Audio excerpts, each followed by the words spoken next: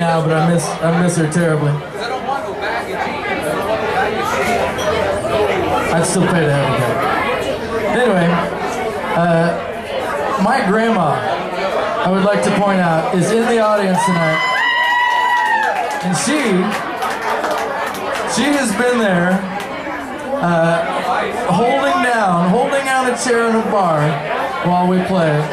Sometimes it's just me, sometimes it's me and a friend, sometimes it's the whole band, but she's always there, faithfully there with her video recorder, recording for posterity, because I'm pretty sure that no one else would.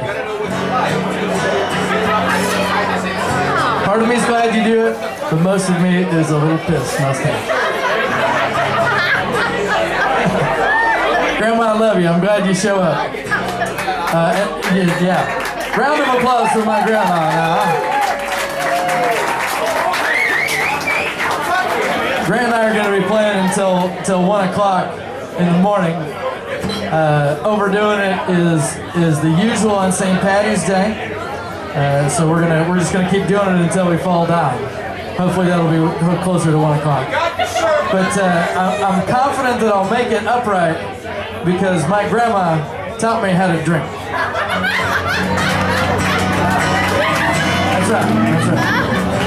That's right. I remember being 3 years old and she handed me a little, what I thought was a sippy cup, but it turned out to be a shot glass. She said, "You're going to need this to get through this party, boy. Everyone in the family is here." That was the beginning.